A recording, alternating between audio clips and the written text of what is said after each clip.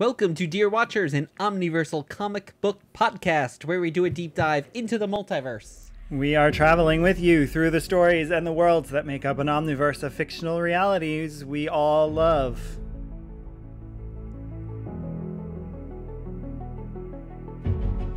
And your watchers on this journey are me, Schmido. And me, Rude Rob. Rude Rib? Something like that. I don't know what you're doing. I'm at least going for like a knockoff of myself. Yes, that's true. Which will make sense in just a few minutes to all our listeners. Well, before we begin that trip, Guido, what's new in our little section of the multiverse? Well, here we are, episode 97, 3 away from the big one, 100, and a few weeks away from 2 years of this show. We have a lot of people listening who have not reviewed or shared. Tisk. Exactly. I've tried appealing to kindness and generosity, but now I'm trying shame. So if you're listening to this and you haven't reviewed us everywhere and you haven't shared us with 3 friends and posted on social media, then what are you waiting for? Because we are getting upset with you. But thank you for listening. Hannah Waddingham with the shame bell to follow you down the streets until you post. Exactly.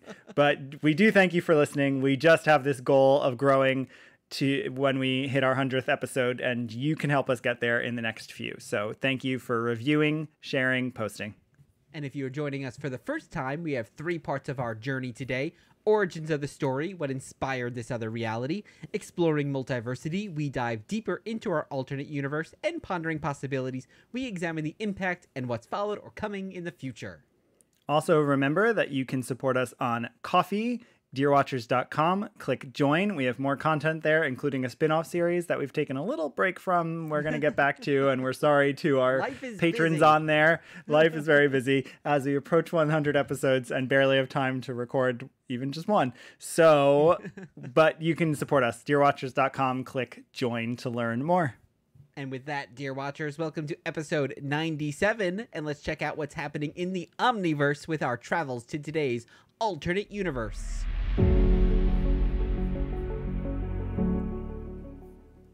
Today we head to an alternate universe of laughs.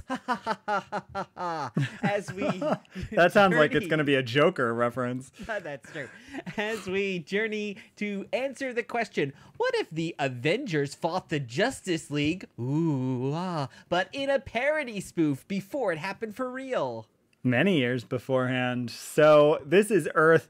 Well, this is Marvel classification Earth 89923, which is where a few of the crossover worlds are placed. It's not clear that they coexist, but whatever. We'll call it Earth 89923, part of the universe, and we'll talk more about what the is in just a few minutes. We covered one sort of parody issue back in episode 22 with the Fantastic Four in the Marvelous Land of Oz.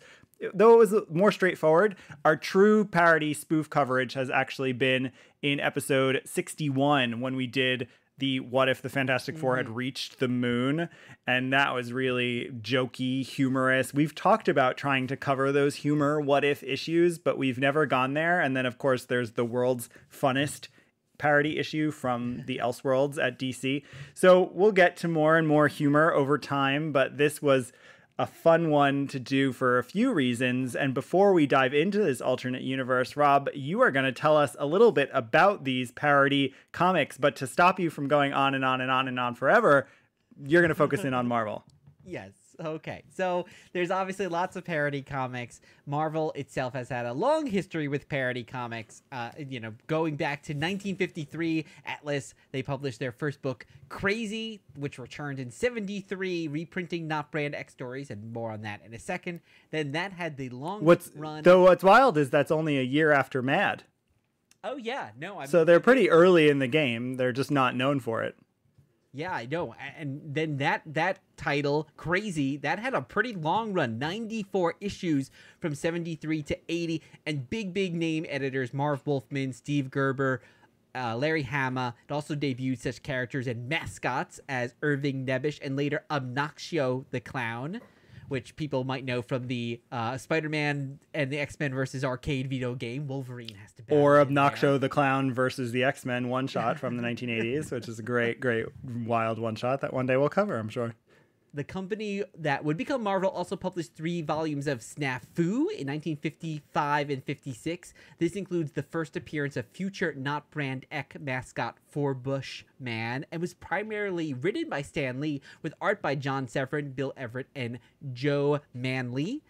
And then we have Not Brand Echh. This is one of the titles that most people might be familiar with. Is it? Are you thinking it's Echh? Echh? You keep saying Yeah. Echh. But, Echh. He's making fun of DC by saying like Yes. Not Brand X, right? Like a Yes. generic counterpart. So I always saw it as like Not Brand X. Like, I don't know. But there's no I think you have to T get or closer to X the in X there. sound, but it's like an X, but as if you're spitting at the same time, right? Oh, That's what I imagine Stan A was Looney going Tunes for. character or something. Yeah, like X. Well, NBE premiered in 1967 and ran for 13 issues. Its editors or Roy Thomas and ghostwriter co-creator Gary Friedrich, they proposed a book that would poke fun at DC because, as you said, that was their nickname for DC. But Stan thought it would actually be better to lampoon Marvel's own output. So some of the characters were Dr. Deranged, a stand-in for Doctor Strange, and Iron Man, plus contemporary parodies like they put the Marvel characters into a version of the Sgt. Pepper's cover. Other contributors including Jack Kirby, Gene Colan, again the Severins, and then Not Brand Echh would return in 2017 for a one-off issue. Marvel also had Spoof, which ran for 5 issues starting in 1970. That was more of a direct Mad Magazine style book. Again, the Severins as major contributors. Big theme here. And lastly, we have our main focus of today, which is What The, which ran for 26 issues. Yeah, What The, which is both a question mark and an exclamation point. That ran for 26 issues from 1988 to 1993. It featured contributors such as the Severins. Once again, they were kind of involved in every parody book, it seems. Stan Lee, Steve Ditko, John Byrne, Peter David, Kurt Busiek, and especially Scott Lobdell, who wrote on a lot of the issues, and Fred Hembeck. And Hembeck actually closed out the final issue, asking the audience if they wanted to see more books. And Hembeck, of course, being the king probably of like the cartoon totally. strip parody, especially at Marvel. And What The also prominently featured Spider-Ham, who had already premiered, but he's in there a And lot. Spider-Ham 2099. Yeah. And Or he's of course actually like become Spider-Ham 14.08 or something absurd, but Yeah. And the book was, not actually published by Marvel, wink, wink, but published by Marvel. And it also featured all fake ads in it, making fun of classic comic book advertisements from the past, like Charles Atlas and that kind of stuff. And there was also a YouTube revival series in 2009 that mostly featured Deadpool and MODOK. So that's a little, I'm sure there's so much more information out there on humor books, and they've kind of gone away, it seems. In yeah, the it's such a, popular what's culture. so weird is it's such a cool brand and Marvel does not use it. They've done, like, I think we covered a story actually in the Wah-huh. They did like a one-shot Wah-huh. And so obviously like that, but that was even 15 years ago. And so I don't know why they haven't tried a revival again. And I collect a lot of horror monster magazines, and Famous Monsters of Filmland had lots of humor in it. There were lots of other monster magazines too that had humor and often used, I forget the term, but they have that photo. So not sometimes the actual drawn art, but the photos with fake captions and stuff like that. Yeah. You saw Marvel that did some with of those these too. Marvel books as well. Yeah. So yeah, that's a little more than a little bit of history. So Guido, it was a lot. Why don't you tell us? Oh, why don't we tell us? I'll talk a little bit about our background with What The, and mine is basically zero, other than knowing the title. And even that probably actually came from me. You probably didn't even know the title before me. Yeah. You definitely see it in a lot of the cheaper bins, not a dollar bin, but like a cheaper bin at comic book long boxes. That's I would see it when I'm going through, and it's like, what is this? The same thing with Not Brand Echh. It would just be one of those ones where you'd go, what is this? I've never heard of this, and then kind of flip past it. Yeah, I love What The. It's obviously I have a complete run. It's easy to complete the run. I've had that run actually since they came out. I really read this in the late 80s and early 90s. I don't know what drew me into it so much. I don't tend to like parody a lot. I think there was just something so quirky about this, and because they were using the characters I loved, it just drew me in. And I don't even get I certainly then did not get most of the jokes. Even today, I don't think I get most of the jokes or a lot of the jokes. It's a bit and like so Airplane and the Zucker Brothers movies, where every frame has a joke in it, and some of them it's almost quantity over quality, or it is that, because they just are putting so much in there, and some of them you don't get, and some of them aren't funny, and then some of them are actually funny. Yeah, so I don't know. I always loved it. I revisited it a few years ago. I was really going through just to look at it. I didn't read everything, but just taking it in, and because there are so many fun gags, there's so many fun ads, there's so many things I didn't even realize that they did. Obviously, there are 2 issues of What The that are a little more on the expensive side, if you will. One, because it's the first female Wolverine pre-Laura Kinney, and I think Wolverina is what they call her, of course, and it's a parody, but people like it, and she's on the cover even of an issue. And then of course all the Spider-Ham stuff. So there's a few keys, if you will, in What The, but then there's a shocking amount of things that are overlooked to me, like the issue that we get into today. I don't know why it's not more valued or valuable, and we'll talk about why soon. Well, there's a bunch of cockroaches coming out from this kitchen appliance. It's organisms of the stovey. That's fine. Oh my God. Transition. That was so horrible. I don't know anyone's going to get that, but let's go. Right now on this very show, you're going to get the answer to all your questions. Our amazing story begins a few years ago. It's hard because a lot of these you have to actually read them in order to get the jokes, because it's all just slightly changing of words, so it's hard to make them up. Yeah, it's a lot of verbally. sight gags, even with words. It's true. And for this origin of the story, we've decided not to dive into the many other parody issues, but instead let's talk crossovers. So since this is a full-on crossover between Marvel and DC, albeit with one half's cooperation. Without one half, which I guess means there is one half also cooperating, true. but the more important part is one half didn't cooperate. And we talked a lot about crossovers here on this show, with a great discussion a few weeks back when we covered He-Man and Thundercats with Mike from Multiverse of Badness. But Guido is going to focus on Marvel and DC with a few surprising facts that I certainly didn't know. So the big 2 have crossed over pretty large number of times.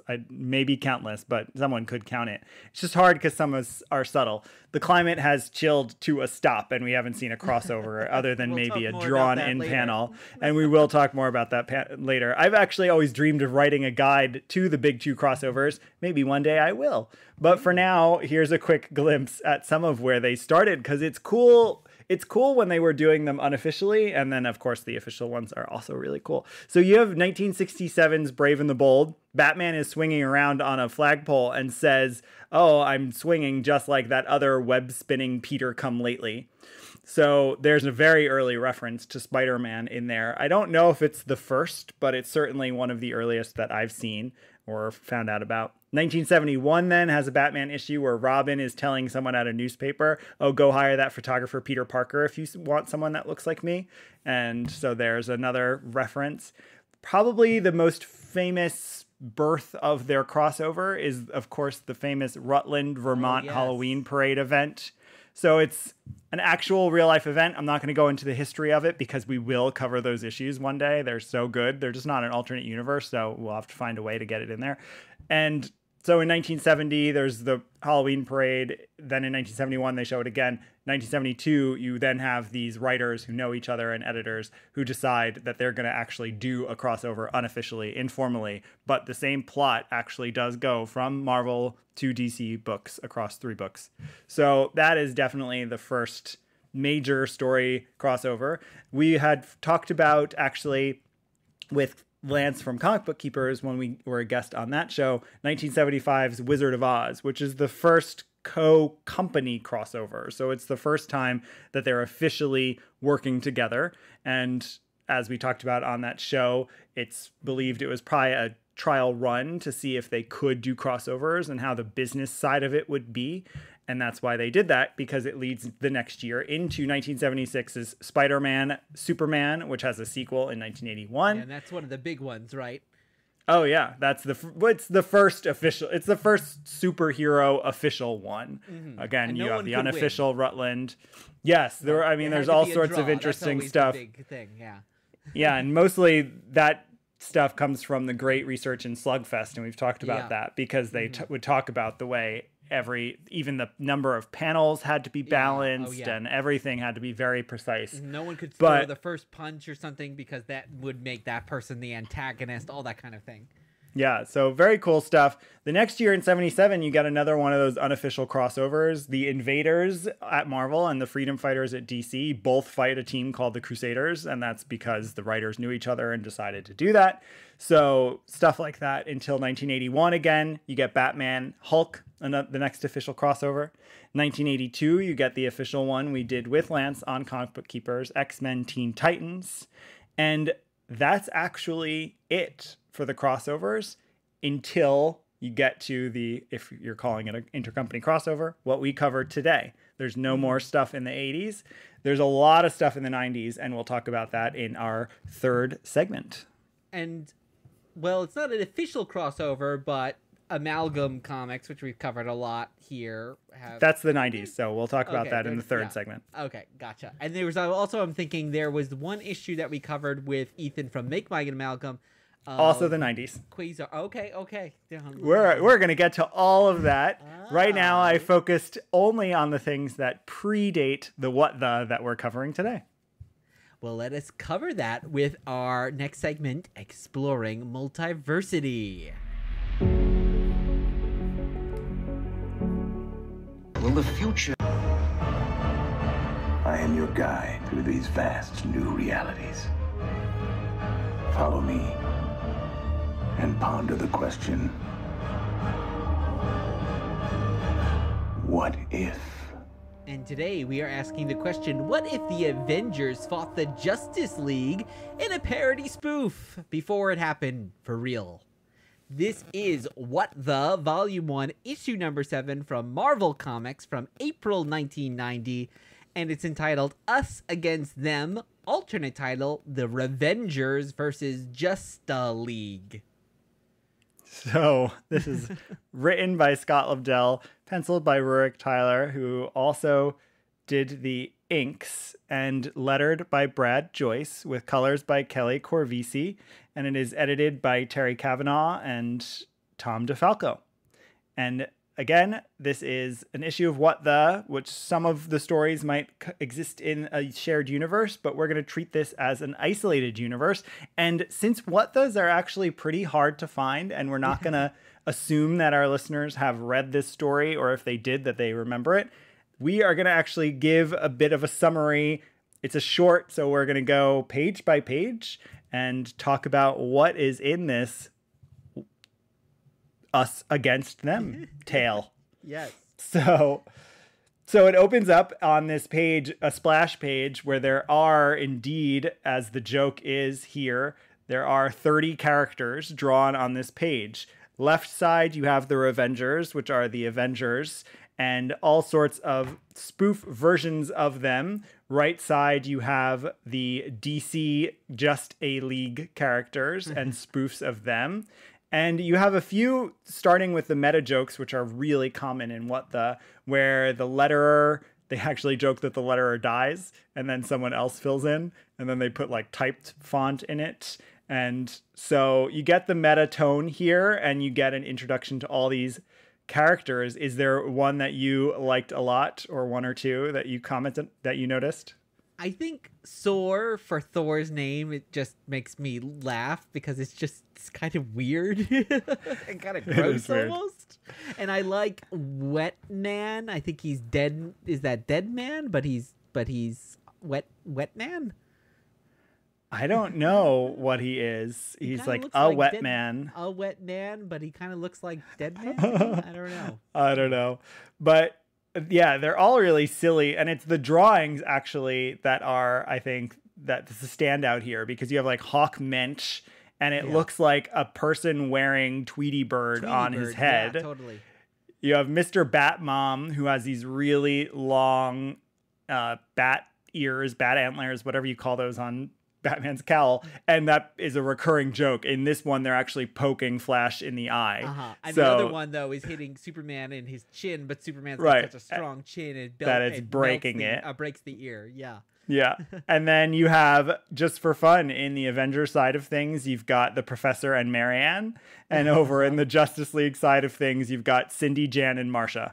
So just having a fun time. And our secret villains, but we don't know who they are. Maybe because the artist was too lazy to draw them. That's what it says. And then on our next page, we have Captain America arriving at Avengers headquarters. Of course, this is not Captain America necessarily. It's Charlie America, and he is assembling all of the Avengers, and we see them all come in. My favorite here being Wonder Man with Charlie Brown's head for some strange reason. I don't know why. And his name is What a Man, but I don't know why it's Charlie Brown. Yeah, it's I don't funny. know. And then we also have a bit of a battle here in the editor's notes, because Scott Lobdell is explaining something, but then the other editor is saying, no, that's why we already just did that other page to show everybody. They battle it out, and one of them actually gets shot to death in a kind of a grim So there's the second death of the book, because the letterer died on the first page. Exactly. I think these are the things that I love about this book, though, are these very meta jokes. Because even there's the one caption box that says, from all over the Marvel universe, they come from their own series, from canceled series, from series that should be canceled. So all that kind of stuff I find really clever, and I think that's why I was so into it. So as the story continues, Cap says, you're probably all wondering why I gathered you here today, which leads to a few funny jokes, like Mr. Fantastic thinking they're going to direct sales only, or Wonder Man thinking that they're now going to create a South Pole Avengers title, and that Beast is saying the last issue is now going to come out as a trade paperback. So you really get funny jokes about the market at this point already. And those are like the kind of references that if you're just a casual comic book reader, you're probably not going to get. Like, you need to be into the world of comics for those too. They're very insider baseball kind of thing. Yes. But it turns out Cap's gathered them because they're doing a membership drive, and they first encounter a Marvel sales rep who tells them that to increase sales, they would need to put mutant in front of their name. And instead, they're going to do a membership drive. And the page closes with them doing a soupathon, where they're trying to get people to join. And then at the bottom of that panel there, we get two non-superhero characters. It's Sammy Davis Jr. and Jerry Lewis, because of course the famous thing is the Jerry Lewis telethon. And Guido, Jerry Lewis is singing "When You Fly Through a Storm," and that is the song "You Never Walk Alone," which was his theme song for these. And that we just heard because Guido, you and I watched Eurovision, and that was the big final song from Eurovision. So it's a funny, very timely joke. Maybe my brain had that information encoded in it, so after we watched Eurovision, I knew this issue was the one we had to cover, but I don't think that's the case. So no, I don't think so. Moving right along. Then we meet our villain, which is Kang the Conqueror, or in this case, Kranky, Master of Time. And he looks kind of like And Kang. You'd be cranky too if you couldn't remember if you're coming, going, or went. Yeah, so he's very confused. He's drinking Kang Cola, and he thinks, well, because this team is getting bigger, he needs another villain to team up with him. So he's going to look in the phone book to get another villain. And meanwhile, the Justice League is also auditioning new members, and they're actually auditioning superhero versions of the Three Stooges. I know, I didn't even realize this, even though I see that one is going yuck yuck. And I guess there's Larry. That's why he has the L on his mask. Wise Guy A. That was one of them. C is Curly. Yeah. All right. I get it. Yeah. But Kranky is going to call his fellow villains before we cut to the Justice League, which offers a fun joke that you mentioned was timely when we were previewing this. Oh, So, yes, of course. So Kranky is looking in the phone book trying to find these villains, and he says, let's see. Doom, Donald Trump, DeFalco? yeah, quite a list of villains there. Doom, Well, Donald Trump, and poor Tom DeFalco being added to that list. I know. And good to see that, people were still on to that BS back when this came out. So then we have the Justice League in a theater auditioning people on a stage. Of course, it's mostly men, as was the case with the Justice League. It was the case, frankly, with the Avengers too, though not at this point. And they are auditioning someone in a bikini whose name is Ivory. It's kind of a joke about soap. I don't know who it's supposed to be. She looks a little bit like both fire and ice. Maybe they're just turning her into some sort of generic saying that the heroes being drawn at this time always had to be sexy and sultry, which of course is what Black Canary is complaining about. And she says, like, there is just no way that this is going to undermine our integrity as a team, and we're not going to fall for this. And then, of course, all of the male heroes run after this character, Ivory. So, And I think lots the of Blue fun. Beetle is supposed to be Sonny Bono. I don't know why. Maybe I'm wrong. I Maybe don't it know. looks like No, I bet Sonny- it's supposed to be someone at DC. I doubt okay. Sonny Bono is the But Blue there Beetle, was a but that mustache was maybe. very popular during this time period. Oh yeah, And- especially in the bullpen, I think. Yes, totally. Yes, everyone had a mustache. Then on this next page, we get our other villain, or Dewey. It is Lex Luthor, and he's watching all of this unfold. But then he is interrupted by the Poker, which is the Joker, and he says, "Sorry, Leaks, you've been replaced. Seems like I'm still red hot from the movie." So the movie, the Batman, the movie. And had you come know the out. one I mean, he says. Yes, I like. exactly. So Yeah. unfortunately, Leaks has to storm off, and the Poker gets the call from Kranky, and they're going to team up. And then we actually cut to But the. did you Oh, sorry, notice? go ahead. Did you notice what's on Poker's desk? What book he's reading? He's Oh my gosh, I reading. didn't He's see reading that Trump's there. book. There's a book there. Oh my gosh! So wow. I So had no lots idea. of anti-Donald Trump jokes here in this 1990 Good for comic Scott. from Marvel. Very prescient on his Well, no, part. it's probably Rurik Tyler. A lot of them are drawn in. That's true. That That's one. true. So, So if only people had read this issue of what the world would be a different place. And speaking of the world, we actually cut to a different world. It's now our meta moment where we're in the Marble, quote unquote. no, we're office. in the offices of Dem Comics. Oh, now we're in Dem because Comics. DC notices that this is an unlicensed crossover with Marvel, so there is stuff that we should have milked from this. And then we zoom out into like a very meta moment and get then the Marvel office looking at themselves drawing the DC office. Yes. And that's And where then you it get even these goes layers further upon back layers. In the next page, at the top of that next page, we even get the viewer, the reader, looking at all of this, and they're looking at things, so it keeps going and going. Yeah, and they say, I thought it'd be a riot if we pulled away farther to show the reader spying on us. And then that's impossible. Stop stalling and get back to the story. So a fun break. And back at the story, we have a warehouse under attack, and Kranky and Poker have discovered that this is happening. They make a fun joke about Earth 1, Earth 2, or Earth Fred. I don't know what that means, but they are just making a joke about the multiverse, which is fitting for us.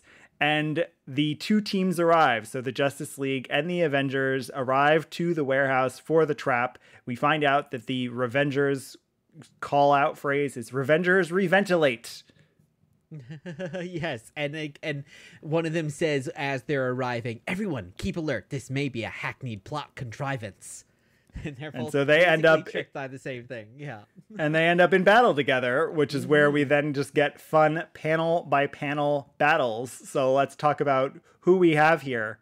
Okay, we've got Thor versus Superman, or Sor versus Superman, Superbman, and Sor says, "Thou canst defeat a god who was once rendered by a mortal named Simonson," and Superbman says, "On the contrary, you cannot defeat a mortal once rendered by a god named Byrne."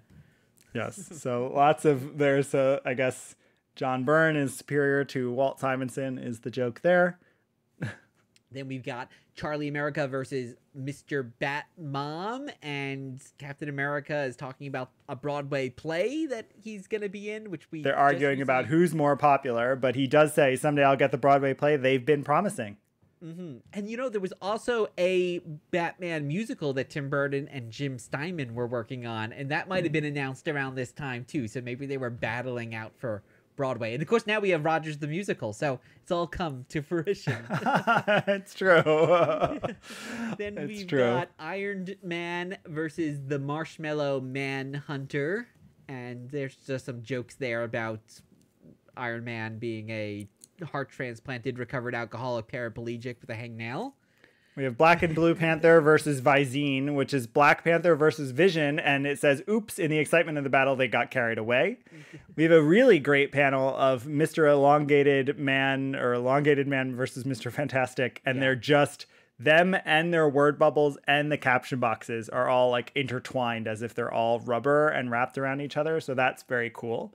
And we close out with this page of battle with Wonder Man versus Wonder Woman, and it is just censored over and over and over again. And we see that Wonder Man is out of his boots. So don't know what's happening on that panel or why it's happening with the only female depicted, but there's another female coming up, but oh yeah, that's true. Then we've got Dr. Drool versus Dr. Face, Dr. Druid and Dr. Fate, and I like that Dr. Drool says, I'm not supposed to fight anyone stronger than Aunt May. Yeah, I know. Check my contract. It is funny because he was a weird Avenger that's true. At that time. Then we've got Quicksilver. Gosh, that one doesn't even really read. Quicksilver versus Flash in the Pan, and they're just playing tag. Silas Mariner versus a Wet Man, and this one's actually quite funny. So then let's see, the Aquaman character says, so how is your things in your royal city of Atlantis? And some Mariner says, fine, thank you. I think I've been dethroned again. I can't keep track. How's the wife? And Aquaman says, insane. How's yours? And some Mariner says, dead. I had to kill her after she went insane. And then Aquaman says, we really should do this more often. So that's a great commentary on their fun panel. Then we have Tigra versus Hawk-Man, and Tigra has eaten him. So she just has some feathers. Actually did laugh out loud. This was Then we have the Beast versus Blue Beetle, and for some inexplicable reason they are both performing like vaudeville, and they have top hats and canes and are saying, you say mutant, I say mutant, mutant, mutant, tomato, let's call the whole thing off. Don't know why that's happening, but it's fun. Then we have Jarvis versus Oberon, and Oberon is calling him the third-rate Alfred clone, Jarvis. And so they have some fun jokes about janitors there. And then we get to the big page. Big double page. And it's with everyone fighting together, and it's actually really cool art. And we've got like a long great Easter eggs kind of coming in there. Yeah, and one of my favorites, which I didn't even notice, you had to point this out to me because I am a huge Friday the 13th fan, and we have Iron Man with the Jason Voorhees hockey mask on and a shirt that says Jason Lives. I have no idea why, because Iron Man really has nothing to do with Jason. And he has a machete and looks like he's about to kill Joker. I don't know why. And then, we have like Hobbs chasing Tigra, which of Calvin and Hobbes. Yeah. A little sense. Yeah. And otherwise, it's the characters we've gotten to know all engaged in different battles. And then at the end, we have the Marvel DC business folks calling down at the corner saying, stop, this senseless violence must end. And we get to our conclusion of the story when these business folks say, like, that's it, we need to set a good example, we have to learn to start getting along, and success isn't measured by who's stronger or powerful. The true measure is how well he gets along with his neighbor. But then they have someone run in and discover that the projected sales figures for this issue are so high that they now want to do more and more and more battles and crossovers because they're talking early retirement, and they want an X-Men Watchmen crossover written by Moore, penciled by Byrne, inked by Sienkiewicz. It's just wild. I just have to pause there because that is, could you even imagine? I know it's a joke and it's a funny joke because it's so would never have happened, but my God, I like to imagine it now. and it's of course the X-Men and the Witchmen men here. Yes, but more Byrne and Sienkiewicz are name checked for real. And so now the editors are trying to get everyone to fight, and Terry Kavanagh, Marvel editor, is cleaning out his desk, and it closes with, "I knew this was a dumb idea for a story." and that is our Avengers versus the Justice League spoof from What The. So did you enjoy reading that? Yeah, it's fun.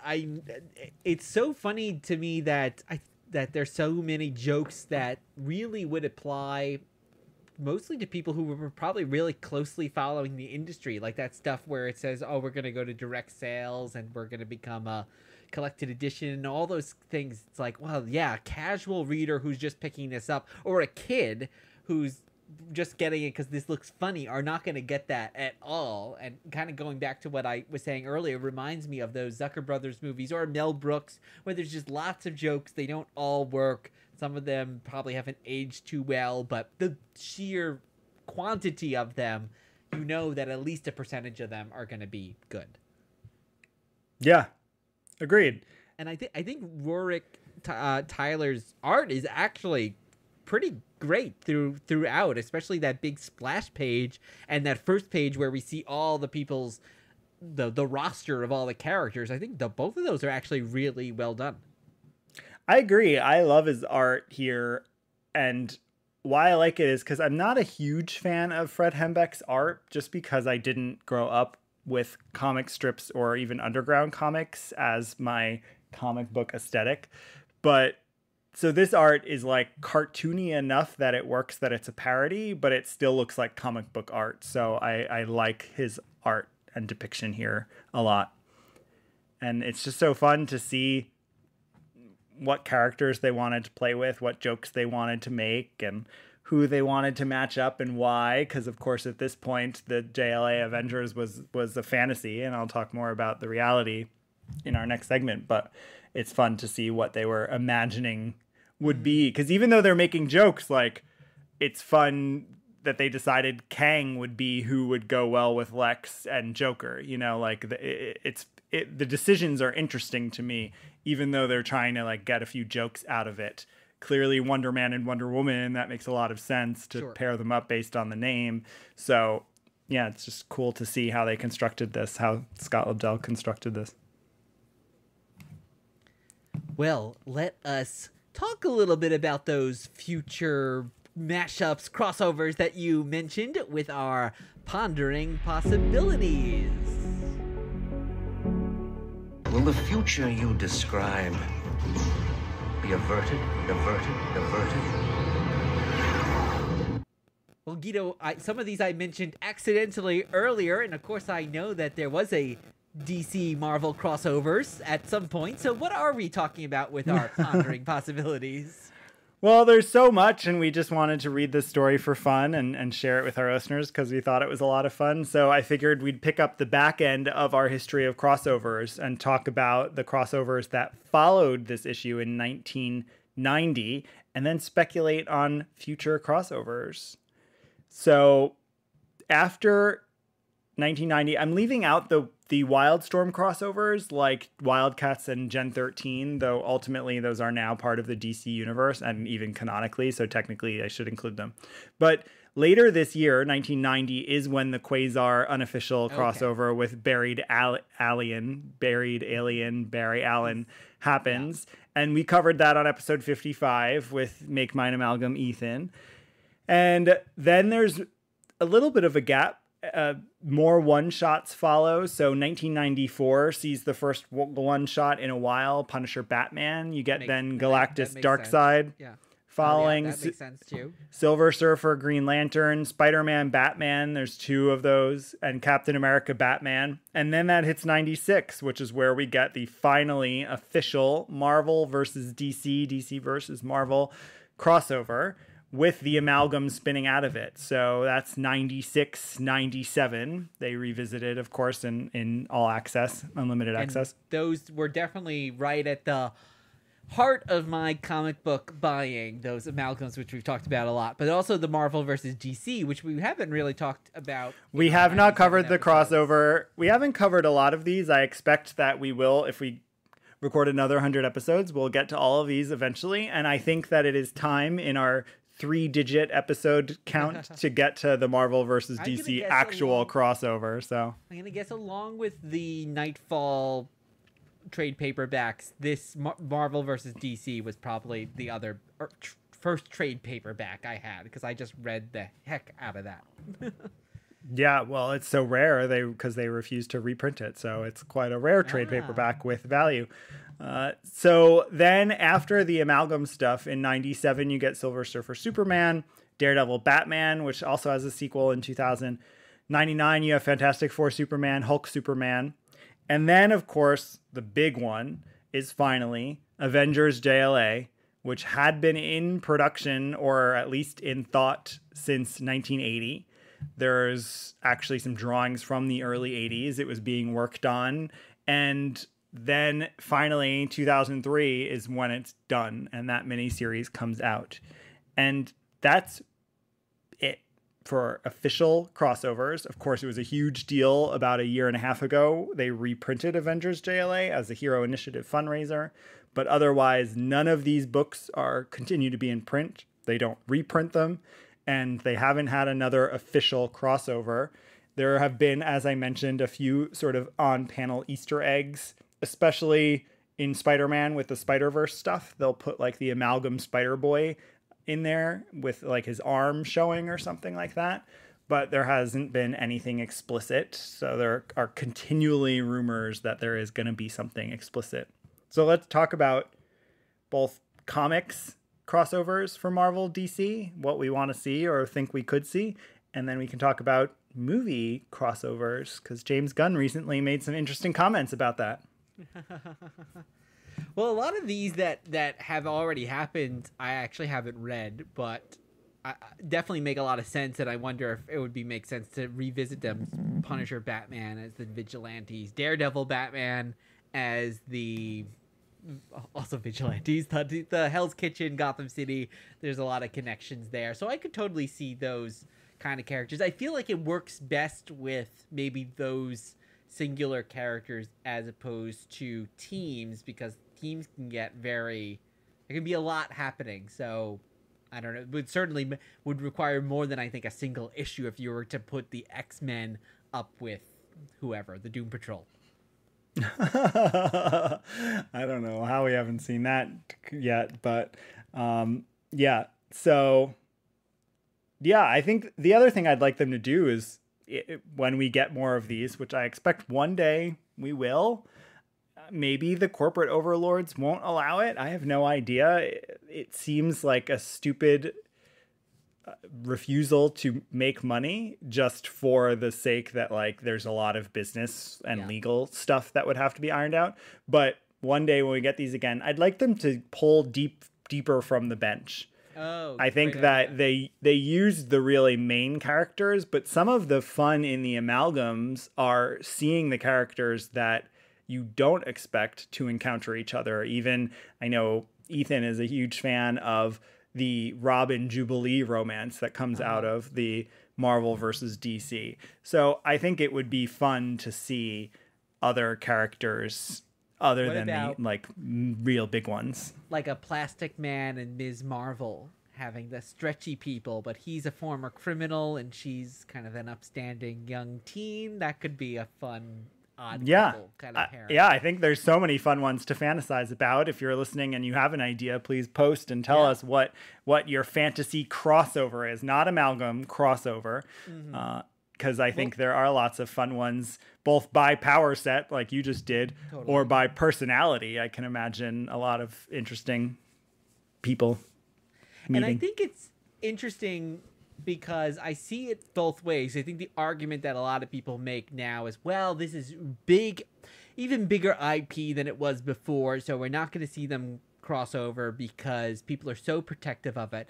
But the thing I would say, and I think this especially came out reading Slugfest, is when they were first doing this, people were very protective of their house because you had people like Julie Schwartz who came from the house. He was the House of DC, and he he was not going to do something with Marvel and all that kind of stuff.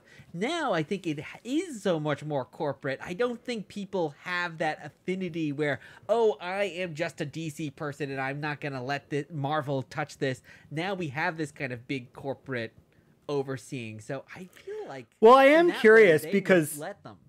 And Slugfest gave some insight, but even just other things I've read over the years of reading comic book history, that a lot of this, including Marvel versus DC, really did come down to just people who got along and the personalities of the people. And so I think you're right to wonder if that variable has been removed because it is a corporate decision now. It's not at the whims of individuals.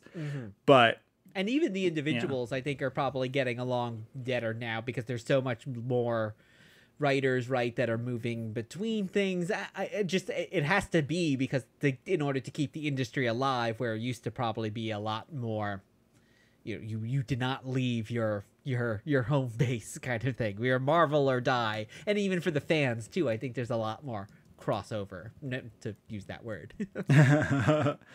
Yeah, for sure.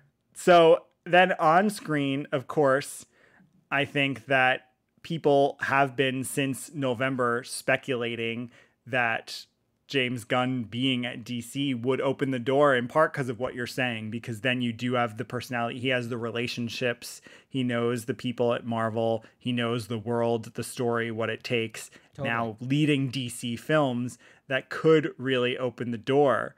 But he did confirm just last month that discussions have happened. He said, I'd be lying to say that we haven't discussed it. All discussions have been very light, very fun, and that's many years away.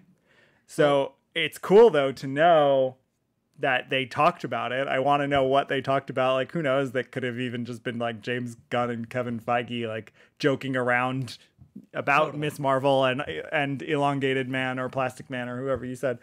But it's just cool because it makes me think it will happen one day. Yeah. Maybe in our lifetime. He's obviously so key because he's worked now for both of these companies. The other person that I was making me think is who just recently got a big promotion to oversee really the building of the DC brand is Jim Lee. So he went from being just the publisher to the president. And of course, Jim Lee had a long relationship with Marvel, writing the biggest. So that might be an example where the soiled relationship might prevent it. So True. It could be. But I was thinking, oh, there's another super powerful person who's now being given a promotion and really given a role to really expand the DC characters, which we know have not done as well as the Marvel characters. So a perfect way to do that. I mean, whether it's in film or in comics, a mashup, a crossover of these two would just, I can't see how it would not make money, just not make money, literally print money at the box office. And it could be awful. Store. It could be horrible. It could be the worst thing ever, and it wouldn't matter. It would make billions of dollars. No, I don't see how it cannot. Tom Holland meets whoever will be playing Superman.